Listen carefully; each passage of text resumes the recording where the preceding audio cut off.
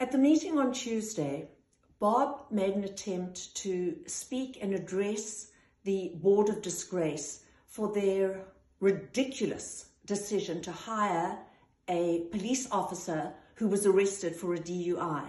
They have minimized it, they've negated it, they've dismissed it as some big deal. It was just a mistake. And what is so unbelievably appalling and revolting and obscene is that Harpy, she'll go to whatever ends are necessary to further her own agenda. She took advantage of a woman who was just grieving from the death of her husband and had her come in there and stop Bob from speaking and from reading out what was on the police report. Well, it didn't work because it backfired. And Harpy and her Board of Disgrace and all those council reps who never said a single word to stop this show, this massive catastrophe from unfolding in front of our eyes. I'm now going to read it out for all of you to read, to listen to, because Bob was stopped from reading this to you. This is how serious and insane it was that they then went and hired this man after this description.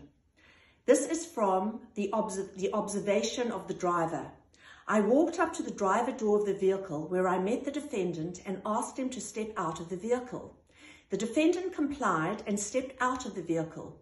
When he stepped out of the vehicle, I immediately observed an odor of an unknown alcoholic beverage that intensified through the defendant's slow and slurred speech. I also noticed the defendant's eyes were red and glassy, and he swayed in a left to right, back and forth manner while he spoke. I asked the defendant if he had any medical conditions, which he stated he did not.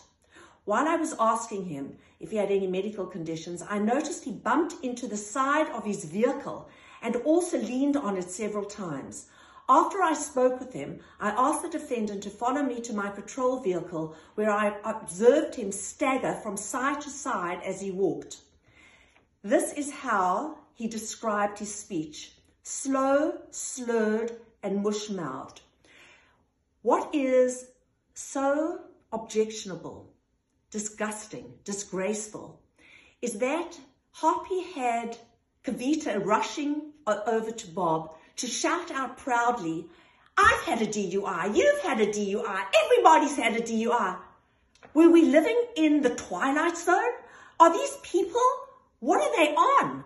It's absolutely inconceivable, incomprehensible that these people are running a $40 million budget. No wonder it's in the mess that it is. It is impossible for them to have done this correctly or done it well.